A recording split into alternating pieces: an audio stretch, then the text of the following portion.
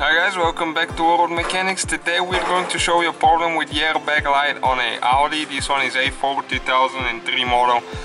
And they have a specific problem. Those cars, they have to tend to get the airbag light on. And when you diagnose it with the software, with the VAG COM, that's what you're going to get. 01217 side airbag igniter driver side, upper limit exceeded. So we tried to reset it. And after you reset it, the code comes back and the light is still on. So today we're going to show you where the problem is and how to fix it. In our case, we'll be fixing it. And we will need for that purpose to remove the seat. If you have manual seats, it's fine. We can, because we need to go ahead and unhook the battery now. If you have power seats, you will need to unhook the battery after you remove all the bolts from the seat. So you need to open the hood and locate your battery, that is right there, and you need to remove the positive cable and the negative cable as well, both of them, just for safety. We will need to scoot the driver's seat all the way to the back, and right there is one clip that we will need to remove with a flathead screwdriver. Those tend to get stuck there pretty good. Okay, we got it loose, and this is the clip right here.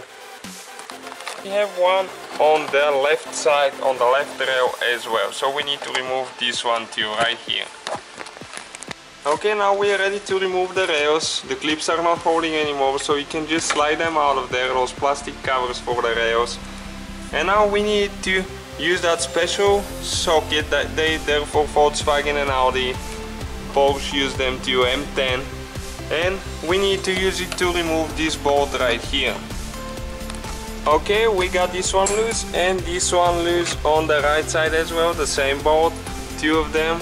You just need to remove them when you're done. And now we need to slide the seat forward all the way.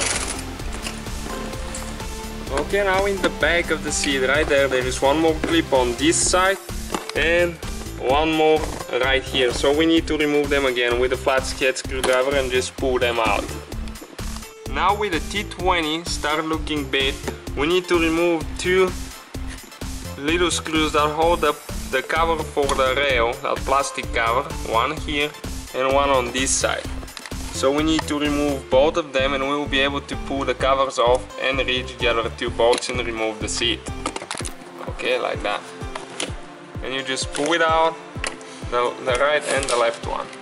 And now again with that M10 special tool, we need to remove the seat bolts on the back. There is one right here and one on the other side. Okay, we got that bolt loose, pull it out, and the one on the other side as well. Okay, now under the seat we have that cover. You pull on the front of the cover right here, and you just pick it up and pull it out. And now there is two little notches that we need to get together right here so we can pull the wires out. And now you need to unhook all the wires,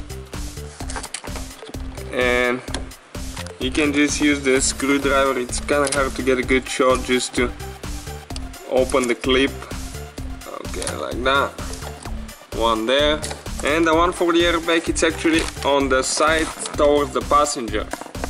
And this side, two of them that you need to hold. So you need to press both of them at the same time and pull it out. Okay, now this is the connector that we will need to replace with just two wires. And as you can see, we have the information that this is an Audi approved repair technical service bulletin for this repair. So what we need to do, we need to unhook it and remove it from this bracket right here. Okay, now you pull it out, and now we need to just pretty much cut the wires right here and right here, and use extension wires and connect blue with blue and black with black. And now we're going to go ahead and cut them. Okay, like that, and remove the connector. So now we need to use two wires to extend those and connect blue with blue and black with black. Okay guys, now we need to clean the wires and peel them a little bit so we can actually use extension wires and put them together. Okay, we're going to use those connectors. One of the wires goes on one side and the other one goes on the other side, and you need to use the pliers to squeeze them so it holds the wire together. You have to squeeze pretty hard, but make sure that you do not cut it all the way. Okay, the wire is good. Okay, we have two wires, one is with red ends and one with blue, so we can distinguish them, and now we need to start on one side and we need to do one wire at a time. So this is the black one now. You just insert it and just smash it with the pliers again so the wire will not come out. And now we need to do the other side the same way, and after that we need to do the blue wire, just identical to this one.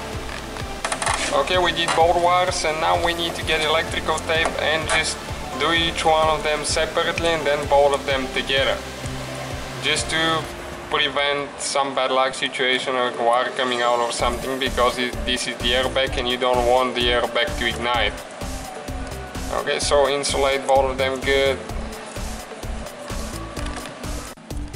Okay, just rub them good and this should be good to go. Okay, just like that. So now what we need to do, we need to install the seat, the wires, then the seat, the bolts, and the last step is to hook the battery back up.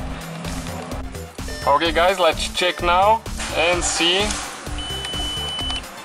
Okay, and as you can see, the airbag light is not on, so that's it, that fixed the problem. Thank you guys for watching us. We have the video how to reset it with VAG COM on our channel. Feel free to check it out. Thank you for watching us, and don't forget to subscribe. We upload about a new video every day.